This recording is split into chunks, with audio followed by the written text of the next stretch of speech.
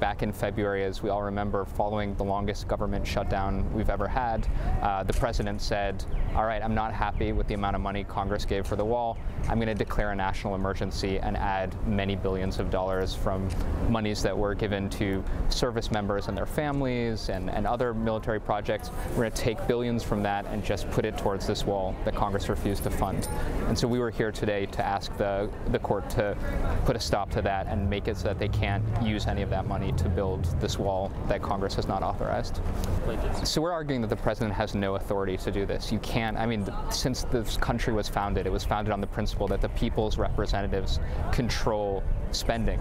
And that is a way that we're safeguarded from the executive undertaking any number of things, whether it's wars or building a wall that the communities on the border don't want and opposed, and that Congress didn't want. So it's really a fundamental separation of powers question.